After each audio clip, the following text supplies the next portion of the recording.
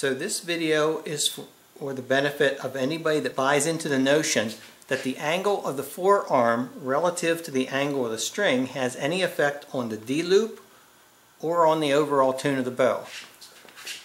So currently my forearm is in line with the bowstring.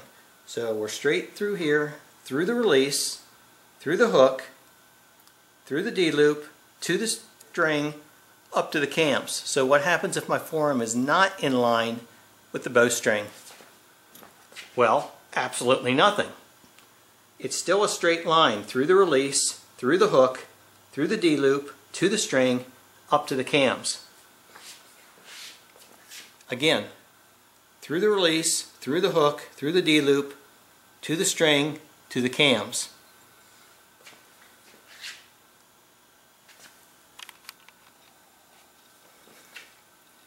Release, hook, D-loop, string, cams. They're all in a straight line. They have to be, because everything is on a swivel joint. Everything swivels and will self-center to the pressure point.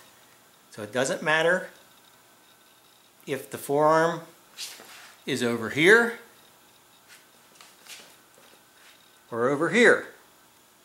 The pressure point is still right there. And when the release breaks, everything moves forward from this hook, not from your wrist, not from your elbow, not from your forearm, from the hook.